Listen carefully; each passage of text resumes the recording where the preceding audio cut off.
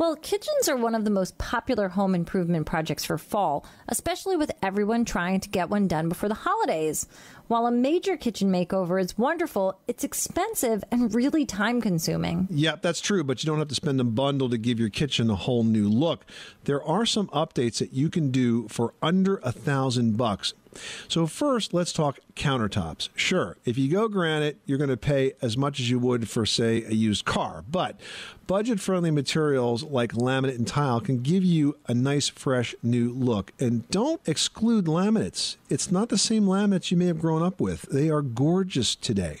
And if you do want a stone finish like granite, you can use granite tile, which can be far less expensive and deliver that same beautiful finished look. Yeah, now let's talk about your kitchen cabinets. You can keep them.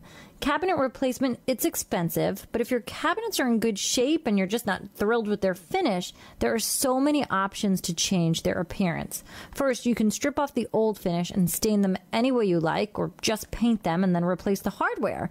Now, small changes even like new door handles and drawer pulls, that can make a huge difference in the overall look of your kitchen. Appliances are another area that are easy to update. The dated look of kitchens can often be traced to the appliances, and just like cars, appliances are going to reflect the style of the day. So changing or repainting can make that kitchen appear 20 years younger, especially if you repaint the walls to match those new colors or complement those new colors.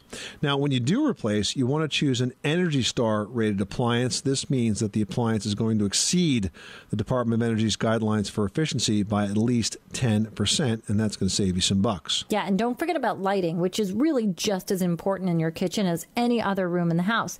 Again, lots of opinions here. You can add pendant lighting. It's really popular these days. Or take advantage of the many smart home lighting systems by adding dimmers or bulbs that run off apps, and you can keep them on a schedule. Now, last but not least, you want to replace the kitchen floors. New flooring alone can really change the look of a kitchen, and it can be installed with little impact on family life.